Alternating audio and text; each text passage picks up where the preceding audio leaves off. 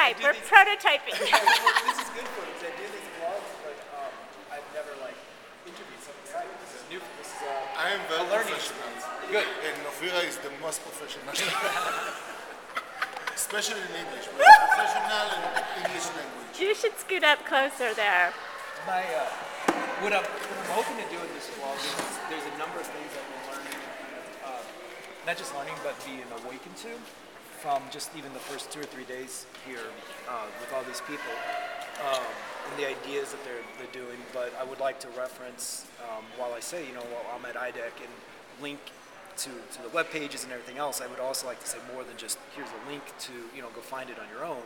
It'd be nice to have some ideas or a sentence or two from you as far as what is idec to you, what are the most important parts of its history to get us to where we are, and then maybe even what is democratic education as you define it. Any of those topics I would be interested in sharing. So it's to begin to talk a lot.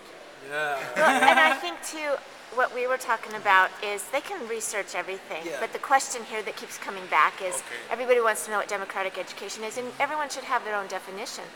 But yours is really rich because you've been swimming in it. So I will try to make shortly the 3 questions that you asked me. One, He's a writer. He can make whatever you say short. So just.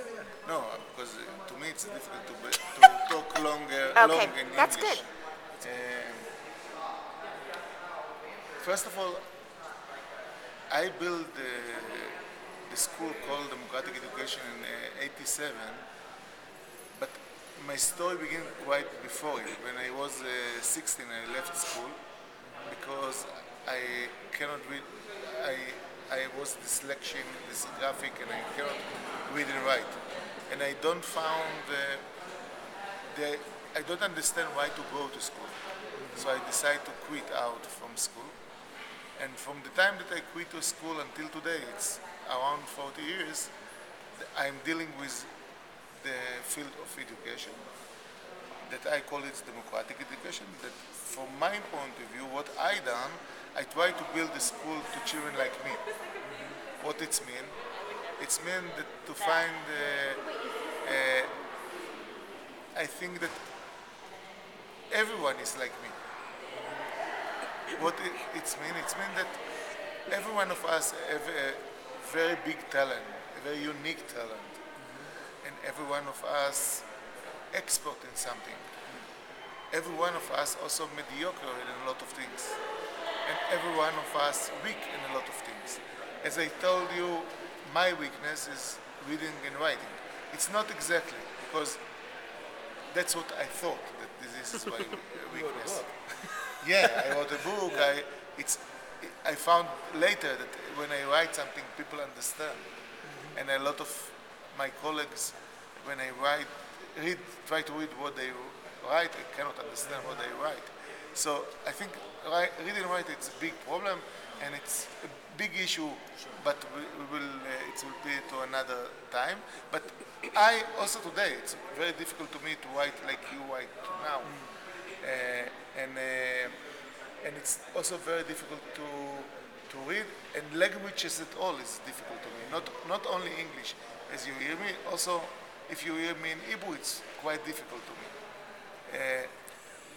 It's much better than English, much better, but it's difficult. So, in '87, I tried to build a school that, in my point of view, stop to prepare people to the past and prepare them to the future. Because what it's mean, I think that what we see today in the education system, it's teach schools that prepare people to the past, to the world of the industrial age. That everyone is the same, everyone needs to do the same. I built a school that I think the title was Different is Beautiful. I don't want that you will be the same. I don't want that you will learn the same things. Try to be yourself. because you are uniqueness, and we like to see your uniqueness. Not we don't want that you will be the same. And in this point of view, this school is focusing about find the uniqueness of everyone, the strong area of everyone, and help them to develop themselves from the point of view of their strong area. And when they feel successful, then they can deal with the area that they are mediocre and weak.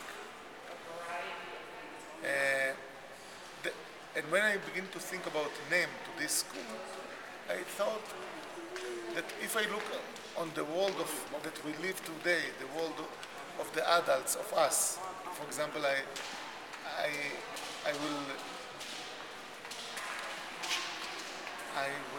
guess that you choose to do now what you do, and also you choose to go with the closest that you go, and everyone as adults we have a wonderful place. We choose our life,